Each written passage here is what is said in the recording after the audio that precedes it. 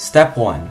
For this tutorial, we will be making an audio reaction circle, like the one you see on NCS videos, and it will be reacting to your audio. You will need the trapcode form plugin. You can get a free trial if you don't have it. Step 2. Create a composition and add a new solid by pressing Ctrl or Command Y, and apply trapcode form to the solid. Step 3.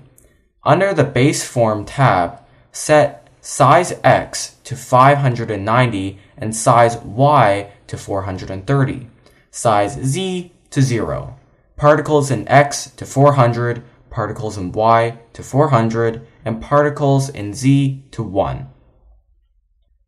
Step 4. Go to the Particle tab, and you can change the color of your circle. Step 5.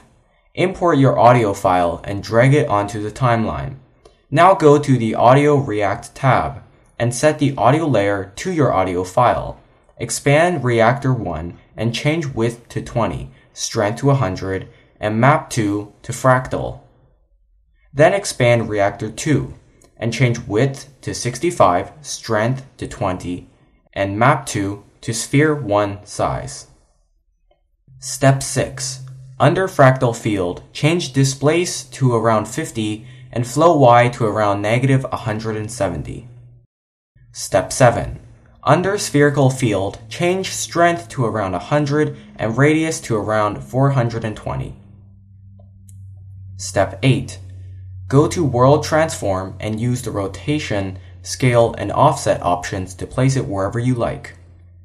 Step 9. Go to Rendering and turn Motion Blur on. Motion blur does take longer to render, so if you want faster previews, turn it off until you are ready to render your finished product. Step 10. Apply the glow effect to your layer. The settings are good already, but you can change the color to your preferences. Step 11. Import your logo and background, and you're ready to render.